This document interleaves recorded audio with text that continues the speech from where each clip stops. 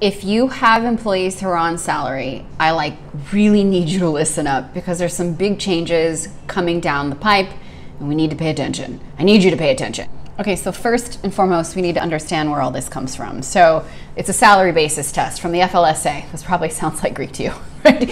But it's the Fair Labor Standards Act, and it is how we differentiate if someone should be salary exempt or non-exempt. Also, more strange words. But essentially what it's saying is, can I pay this person's salary? And they're basically, I mean, for the most part, again, there's going to be an asterisk next to everything I say, because there's always exceptions and things can change, and it's for every different position, you need to analyze each one. But in general, when you pay someone salary, they're exempt from overtime and meal break laws.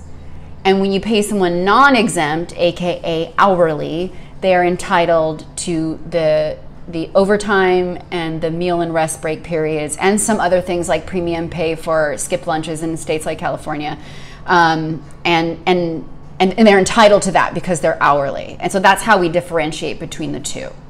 And with those hourly folks, you will also have to keep time records. And so it seems like, as a business owner, a lot of people will be like, oh, it's so much easier if I could just pay salary. And then there's a stigma behind clocking in and being hourly or being salaried, like it's more important. But you got to do, what's right by the worker and right by the law.